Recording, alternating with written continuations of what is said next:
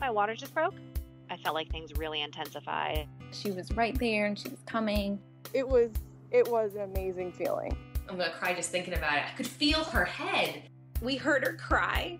We were squeezing hands and she was screaming. I'm Bryn Hunt-Palmer, and you're listening to The Birth Hour. This podcast is designed as a safe place for women to come together to share their childbirth stories. Stick around and join us to hear informative and empowering birth journeys from women all over the world. I'm so excited to have Laura Dearman on the show today. Laura's going to share 3 birth stories. Her first one was in the hospital, and her second one was at home, and her third one was at the farm in Summertown, Tennessee, which many of you may know was started by Ina May Gaskin, who's pretty much considered the mother of midwifery in the U.S. She's also a really close friend of Elizabeth Quinn, who is a past guest of the Birth Hour, and you can listen to her birth stories if you go back to episode 16.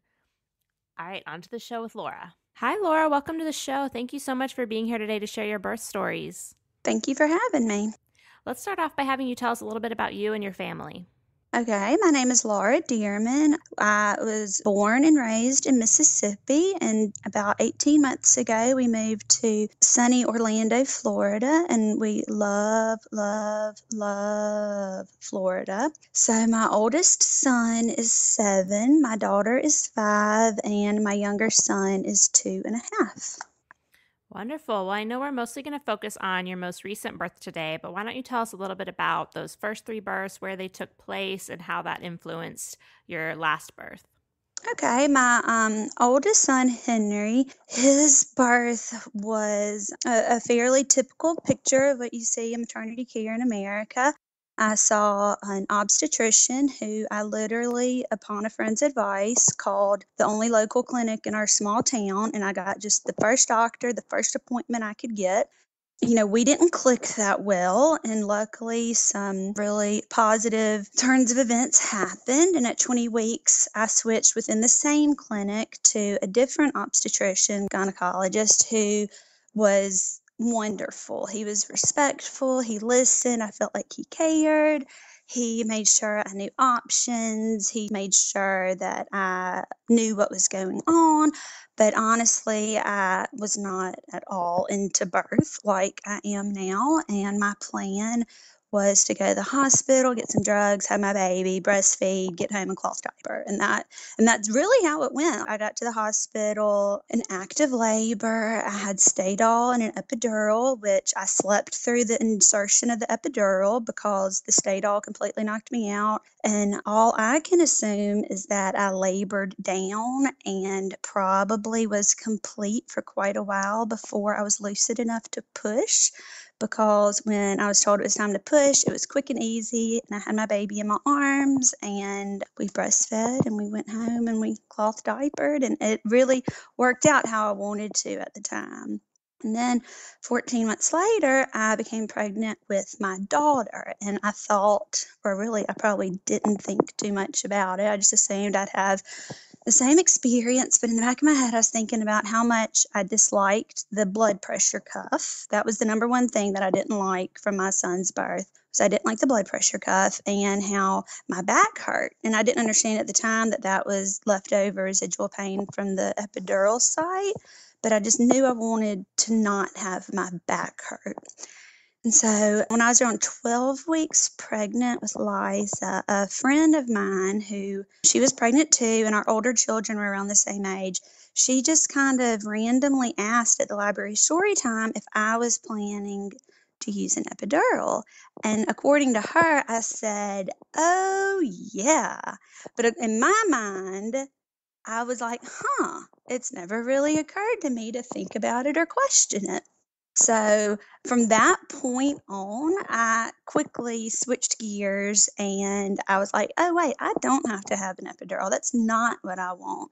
So I was still seeing my obstetrician, and he was super supportive of whatever I wanted to do. He was like, oh, yeah, you know, you can have any kind of birth you want at the hospital. And as a doula, later I saw that that was true about our local hospital, that the nurses and the doctors were supportive. But in the back of my head, I was just like, that's not where I want to be for the birth of my baby. You know, I'd quickly come to realize that pregnancy wasn't a medical emergency. Birth did not require all the bells and whistles and lights. So I started, like, literally at night, I would have dreams about having a home birth. But where we lived, there's very limited access to midwifery care, and I didn't feel like it was reality. But like, I kept having this dream at night, and I told my husband, and he was like, "Well, why don't we do that? I'd love to avoid having to go to the hospital." And so it was still just kind of floating around as a dream. And at 35 weeks pregnant with Liza, I ran into an acquaintance at the grocery store, and she was in early labor, pushing her buggy around the grocery store. And she had hired a midwife and was going to have a home birth. And so with her in early labor, I sat there and I got the phone number of her midwife. I called the midwife that day. We made an appointment. We drove an hour and a half to see her the next day. We hired her that evening and had a lovely home birth about 6 weeks later at 41 weeks plus 2 days. I had, well, really the only way to describe it is that I pushed just out of control. And as a friend likes me to say, I tore every which way but loose. And my midwife was not comfortable repairing my extensive perineal tear from side to side, up and down. It was only a 2nd degree, but it just went everywhere. And so we decided to leave our new baby girl at home with my mom. And we told the midwife we did not want her to come to the hospital because I wanted it to just be as easy and as seamless as possible. I felt very, very lucky that my personal obstetrician, who I told I was having a home birth, and he had been supportive, had told me how his father was born at home with a midwife.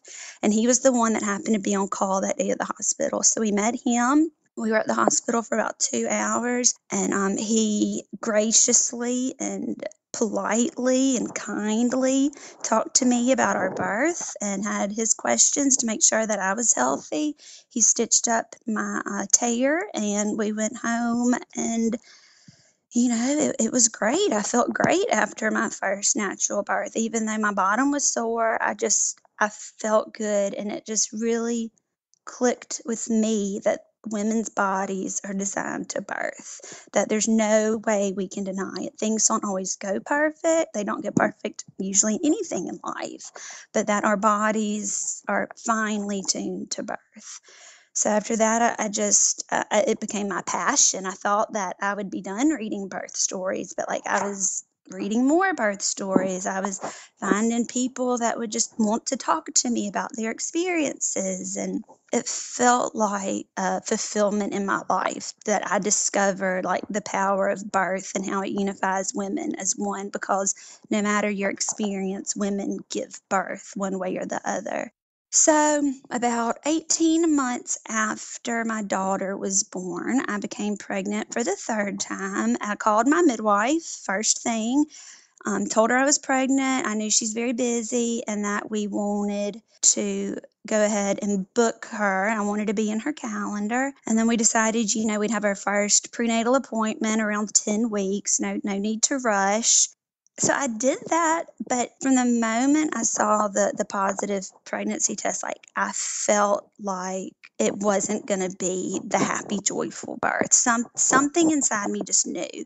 And so I was really hesitant to tell family and friends. Unlike with our first 2 pregnancies, my husband was like, "Wow, yes, we're pregnant." And he was telling people, and he was so excited. And I told him how I felt, that I just had this nagging feeling. But, he was like, "That's just life. We'll move on. It's going to be perfect." And so right around 9 weeks, I started spotting and I started having back pain.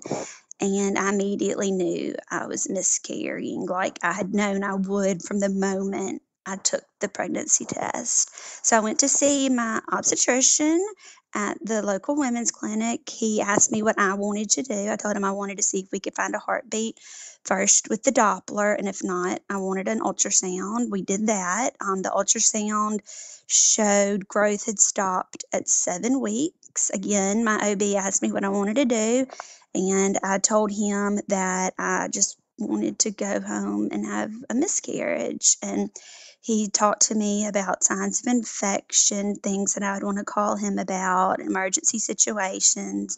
And he wished me my best, and he told me to let him know if there was anything he could do to help. So I went home. The next day, I knew that I would miscarry that day. I woke up. It felt like early labor. I sent my kids to a friend's house. My husband went to work. I was alone at our house, which in hindsight seems crazy, but I was alone, and that was what I wanted and where I wanted to be.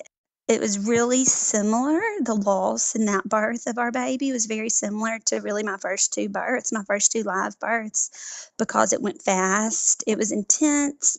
It peaked. I miscarried.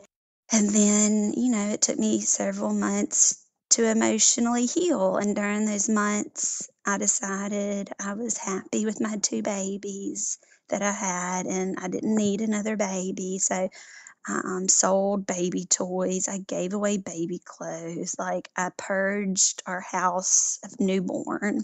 So, of course, after I did my purging and emotional reconciliation, I decided we needed another baby. So I became pregnant with Oliver, and his due date was the exact same day as my daughter's due date, only 3 years later, July 29th. And we were hoping to have another August baby, as our two older children are both born in August. So we wanted August to be our month, and it turned out it was. We have 3 August babies. This all leads to his birth at the farm. And as soon as I got pregnant with him, I knew he would be born and it would be perfect. I did not have those doubts like I had with the baby I miscarried, but I had really specific concerns. I had strong feeling, intuition, if you will, that he would be born after short, intense labor. My son's medicated labor was 8 hours. My first time birth was 5 hours, and I knew that this baby would be born quickly. I just knew it, no doubt in my head. So my midwife that I used for my daughter's birth, she lived about an hour and a half from our house, and she covers like pretty much the whole northern half of Mississippi. She's very busy, very, very busy, lots and lots of births. And I just immediately felt like if I hired her, that she wouldn't make it to the birth. She was good. I liked her. I liked her experience. I like her very traditional, hands-off ways of midwifery, but I felt like she wasn't the right choice. I looked into other midwives. Everybody was much farther. I was like, well, if I hire a midwife that's 4 hours away, we will be having an unassisted birth. And I wasn't comfortable with that because during birth, I need that strong female support. And my husband was unequivocally not okay with unassisted birth. So at first I decided, well, we won't have a home birth. We'll just have a hospital birth. It'll be fine. I'll labor at home. I'll walk in the door. I'll push my baby out, and then I'll sign us out AMA, and we'll come right back home. That was my plan. So around 8 weeks, my husband was like, I don't understand why that's the plan. He's like, well, have you thought about the farm? It's only 4 hours away. And we had watched their documentary, The Birth Story, and, he had heard me gushing about Anna Mae and all that she's done for midwifery and the farm midwives for years at this point. And so I looked up the website, I called, I talked to the first midwife that answered the phone, Stacy.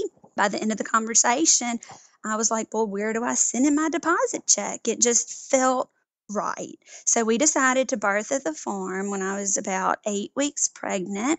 I continued to see my OB, and he knew of our plans, and it kind of changed like the way insurance paid for stuff. So it was a bit of a hassle because we knew that, I would have my prenatal care there at the clinic in my town and then birth at the farm. So I saw him, and he was perfectly respectful. He had heard about the farm and he had heard the name Anime Gaskin. So, I did a little educating for him. And as always, he was respectful of whatever I wanted to decide for me. The first time we went up to the farm, I was about 15, maybe a little more weeks pregnant. We saw my midwife, Stacy, and her apprentices, Brandis and Laura. And we also met Anime that day. And Anime and Stacy asked if I would come back in a few weeks to do an interview with CBS about why I chose to travel to the farm. So the next time I went to the farm, I met with Anime and did an interview with CBS Sunday morning show. And then we didn't go back to the farm again until I was 39 weeks. We decided 39 weeks was safe because both babies had been born after their due date. And, I thought I'd get to the farm, have my baby the next day, be home a few days later. Well, it turned out we were there for 3 weeks, just like his big sister with her due date of July 29th. She was born on August 7th, and our little baby Oliver, with his due date of July 29th, he was also born on August 7th. So she celebrated her third birthday the day he was born. Once we had the place of birth settled, in the back of my head, I had this concern about back labor. I was worried about back labor, and I was worried about having a baby with a tongue-tied lip tie, both of which turned out to be very legitimate concerns. I woke up in labor on August 7th. It was a restful night of sleep the night before, up and down to the bathroom.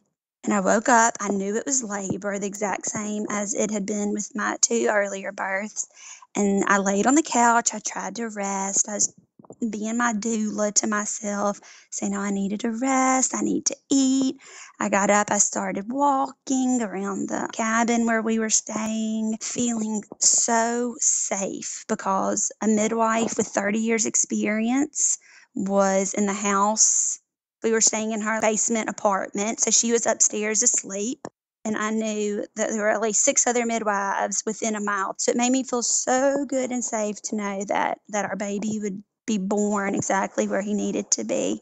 So I walked around. I woke up my husband when I knew it was labor. I called my midwife. As soon as I called, she answered with, is this labor? And I said, yes. She said, I'm on my way. I'll be there as soon as I can. Wake up Sharon if you need her. So we felt beautifully taken care of. I told my husband that I wanted him to straighten up the apartment and do the dishes while I was in early labor. So he was doing that. He was doing just what he needed to do. He cooked me an egg, which somehow I made myself eat an egg and a piece of toast to give myself energy. And it felt right. Like it felt like I was in the right place. I felt safe, but my back hurt. It was back labor. I knew it would be, and it was. Baby had been in a oddly, not quite posterior, but not any typical position earlier that week. So I kind of had it in my head anyway that this might not be a straightforward birth like I was used to, but I just decided to roll with it. And the next thing I knew, I was on my stomach with my butt in the air in the polar bear position, just moaning as loud and as low as I could. And I stayed there. In my mind, it feels like forever. At this point, my midwife was there, her 2 apprentices, and the midwife Sharon from upstairs. So there were 4 women. And I just laid there with my butt in the air and my belly on the ground, just moaning. And I woke up my son. He was 4. He would turn 5 later that month. And he came out and he was so excited. And he said, Mama, you can do this. You did it with Liza. You did it with me. You can do this. And I remember feeling like so blessed that he wasn't scared and he understood and he felt good. But then the other half of me was like, oh my gosh, make him be quiet. Like I can't concentrate with his precious words going on. So I said something. They brought him over to the side and he sat there and watched the rest of my labor. And so I was still, in my mind, like I said, I was in the polar bear position and my butt up in the air for a long time, which now I understand. So my body put me down there because he was not properly aligned to go through my pelvis. It was definite posterior back labor. And then at some point, one of the midwives suggested I get up. And I was like, no, I can't get up. And so they checked the purple line on my butt and said I was probably about 7 centimeters, and I refused a vaginal exam. And then they were like, why don't we get up 7 centimeters? We'll see if you stand up, maybe the gravity will help the baby come down a little faster. So I stood up and we were swaying, and I have this visual memory of me holding on to my husband's neck and just surrounded by the 4 women. And it was the energy that I needed. I started saying, I can't do it. This really hurts, which it really, really hurt. The back labor was no joke. It really hurt. And then, so my husband, third birth, he knows what to say. If I start saying I can't do it, he's like, you are doing it. You can do this. You're doing it right now. So he just automatically at that point became a fabulous cheerleader. And then the playlist that we had been working on for months, we had added songs. It was like a 10-hour-long playlist by this point. One of my very favorite Bob Dylan songs came on, and he was like, Laura, do you hear your song? This is your song. And it was at that point I was like, okay, I can do this. I can get it together, and I can push this baby out. So we stood there for a while, and then right as I started feeling like I was ready to push, I felt really dizzy. And I had that same experience with my daughter's birth where I felt dizzy and lightheaded when I needed to push. So I told my midwife how I felt, and I told her that had happened at my daughter's birth. So she guided me, and we walked to the bathroom. So I said I wanted to sit. So I was sitting on the toilet. Then I was like, no, I'm not going to sit on the toilet. No, this is not working. I need to lay down. So I didn't know if I was about to push or if I was going to pass out. I really didn't know what exactly was going on with me, but I felt safe. I knew that I was where I needed to be and that I had midwives who had dealt with every complication and possibility under the sun. So my midwife, Stacy, helped me walk to the couch. And Sharon, another midwife, she said, now that's the waddle of a mother with a baby between her legs. And I looked down and I was like waddling with my legs really open. And at that point, I was like, okay, this is almost over. I can finish this. So we went to the couch and I laid down on my back. And as soon as I lay down on my back, I was like, what? I said this out loud. What am I doing? I don't want to lay on my back. And my midwife was like, well, if you want to lay on your back, she said, lay on your back. That's fine. So she's like, just listen to whatever you want to do. The doula in my brain was going crazy, being like, Laura, don't lay on your back. What are you doing? So I kind of shifted over to my left hip and I raised my right leg, and a midwife immediately grabbed it to help support. And in my head, I thought, well, this is much better than on my back. I'm on my side. My leg is up. This will be good for a really slow, easy pushing so I don't tear, which was a huge goal, was not to tear. So for my entire pregnancy, I had visualized and breathed through seeing in my head the baby's head coming down and opening up through the birth canal and then being born without any damage to my perineum. Like I visualized it for months and meditated on it, and just I was kind of obsessed with it. The fact that I could control it so I wouldn't tear again like I had before. So I was laying there on the couch. My husband, I think he was by my head. My kids were in one of the apprentices' lap down at the end of the couch. She was holding the flashlight, so I know that they had a perfect view of their baby being born. I remember thinking, this is it. This is why we're here. I can do this. This is it. And I breathed. And when I could feel him crown, I panted for as long as I could. And then I pushed and he was born. And with my daughter, I'd felt so amazing, and I still felt terrible. Even after he was born, I was so upset. My back still hurt, even though he was no longer pushing on my sacrum. My back still hurt. I just felt bruised all over. I felt like I had been in a fight or run over by a truck. But I really didn't even notice the slimy little baby on my chest because I was so relieved to be done with that, but still like recovering from 3.5 hours of intense back labor. So like it took me a little bit, which I guess was my birth pause. I took that pause.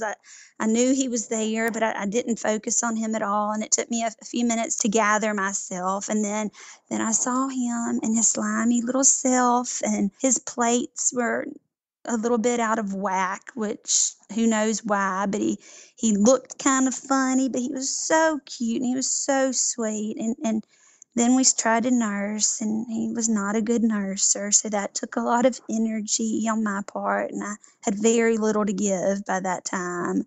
But we got it together, and we stayed in bed for the next 3 days and nursed 100% of the time. And then about 4 days later, we left the farm, which was emotional because we all wanted to be home, but it's such a special, special place, and so many special things have happened there that a part of us didn't want to leave. But we drove our 4 hours home with our new baby and our 2 toddlers, and then life marched on. Wow. And what was recovery like after getting back home? It was really hard. For about 3 weeks, I felt terrible with the back labor. Like, my husband was rubbing on my back doing the counter pressure, but like he and I didn't think that he needed like oil on his hand. So before like it clicked with us and the midwives, he had rubbed this raw spot on my back before Ooh. we thought to get olive oil on his hand to make it easier for the counter pressure. So that hurt, and I did tear, but it was a tiny little tear. And my midwife went back and forth about repairing it, but we decided that I did want her to stitch it up. So I only had about 5 stitches. So that hurt, but not terribly. But it was hard. I don't know if I was older, which I was, Or having but a few kids at home already. yeah, exactly. And more tired, but it was hard. And we had a lot of problems breastfeeding, a lot of problems, which turned out to be lip tie, which was one of my fears during pregnancy. So it all came full circle. Yeah, it sounds like your intuition is dead on every time. Yes. Well, what resources do you recommend to pregnant or new mothers based on your experiences? I think the most important thing that a woman can consider when she's pregnant is her provider and her place of birth. Lovely, respectful births happen at the hospital, but it doesn't mean that the hospital is a one fit solution for all women. If you're lucky to live in a place like I am now living in Florida with birth centers, licensed midwives, and different hospitals, don't just go to the place that your friend went to or where you were born. You really have to work to find what works for you. And before you can make a choice for your birth, you have to soul search and learn about birth and really consider the big picture that's at hand. Yeah, it's so true. What final message would you like to leave with our listeners today? Birth is beautiful. It doesn't matter how your baby comes out. Your baby's always born, and every birth has something beautiful to it. Thank you so much, Laura, for taking the time today to share your birth stories with me. Well, thank you. It was fun. Thanks again, Laura. If you want to connect with Laura, you can head to thebirthhour.com and leave her a comment on her show notes page. Laura also wrote a blog post about the history of the farm and a little bit about midwifery care in the United States and what led her to the decision to give birth at the farm. So I encourage you to check that out on thebirthhour.com as well. Next week, we will have a gestational carrier birth story. I was able to interview both the carrier and the intended mother at the same time. And it was a really amazing episode. I can't wait to share it with all of you. In the meantime, you can connect with me on Instagram at The Birth Hour. Thanks so much for listening. If you enjoyed today's show, head to thebirthhour.com to sign up for our newsletter. And if you really like the show, please subscribe and leave a review in iTunes. I'm Bryn Hunt Palmer, and you've been listening to another episode of The Birth Hour. Thanks again, and see you next week.